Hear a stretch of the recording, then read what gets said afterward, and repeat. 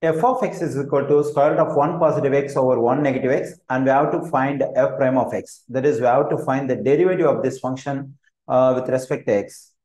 Okay, so if I find the derivative of the given function as it is, so here we have square root. So first I have to find derivative for the square root. So further by chain rule, I have to do a derivative for this stuff, and I find variable in both numerator and denominator. So when I find derivative for the stuff inside the square root, I have to use a coefficient rule.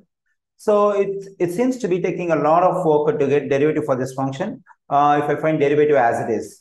So for that, what I'm going to do is I'm going to use logarithmic differentiation. That is, I'm going to take natural logarithm on both sides. When I take natural logarithm on both sides, I can use the properties of logarithm. So to split up this stuff into parts so that the process of derivative will be easier.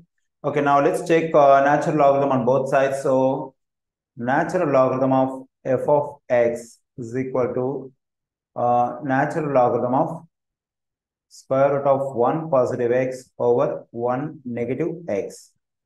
Okay, natural logarithm of f of x is equal to natural logarithm of, I can write the square root as the exponent, that is 1 half. Then I'll be getting 1 positive x over 1 negative x whole to the exponent 1 half.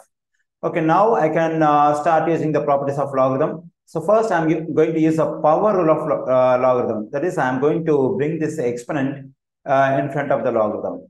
So I'm getting natural logarithm of f of x is equal to 1 half times natural logarithm of 1 positive x over 1 negative x. So here in the argument of this natural logarithm, we have division of two terms. So since we have division of two terms, I can use the coefficient rule of logarithm. So I get natural logarithm of f of x is equal to 1 half times natural logarithm of 1 positive x negative natural logarithm of 1 negative x. Okay, just a moment.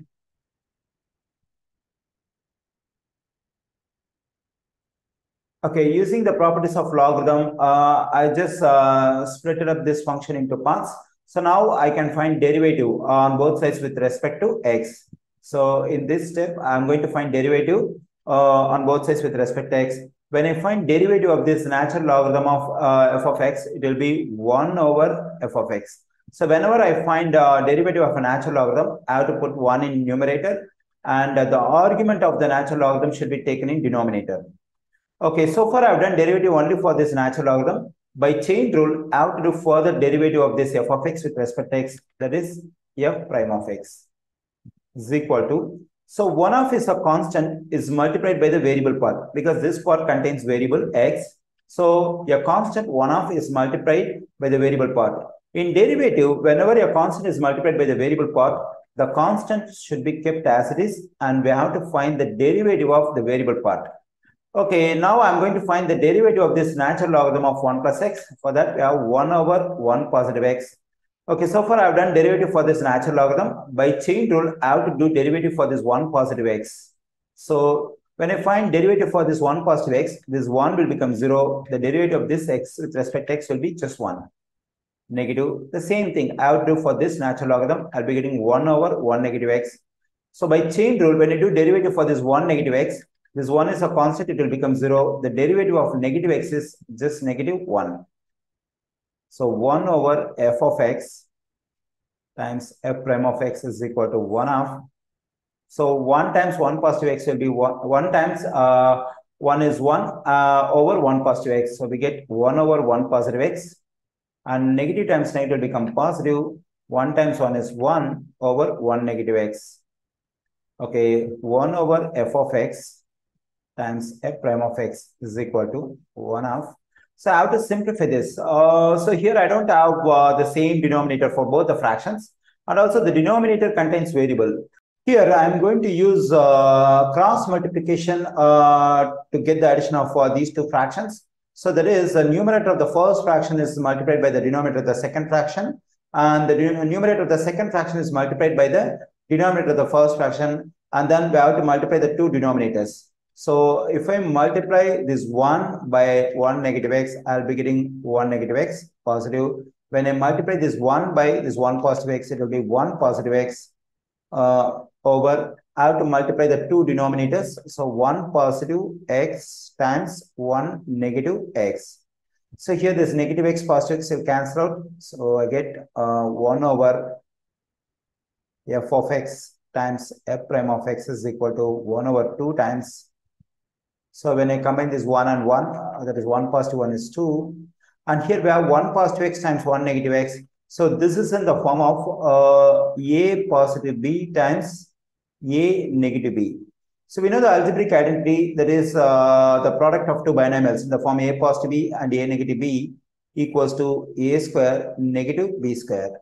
So then I get in our problem, for a we have 1, for b we have x. So for a square negative b square, we have to write 1 square negative x square. So and we can cancel this 2 and 2 out. So let's continue on the next page. Okay, this is the last step we have on the previous page. So almost we are done. So we have to solve for f prime of x. So for that, we need to get rid of this one. So to get rid of this f of x in denominator, I'm going to multiply both sides of this equation by f of x. So this f of x and f of x will cancel out. I get f prime of x is equal to 1 over 1 negative x square. And f of x can be replaced by the stuff what we have for f of x. Actually, f of x is nothing but the given function. So when I go to the given function, f of x is equal to square root of 1 positive x over 1 negative x. So we can plug in the square root of 1 positive x over 1 negative x for f of x. So I get square root of 1 positive x over 1 negative x. Okay, now I got the derivative of the given function, that is 1 over 1 negative x square times square root of 1 positive x over 1 negative x.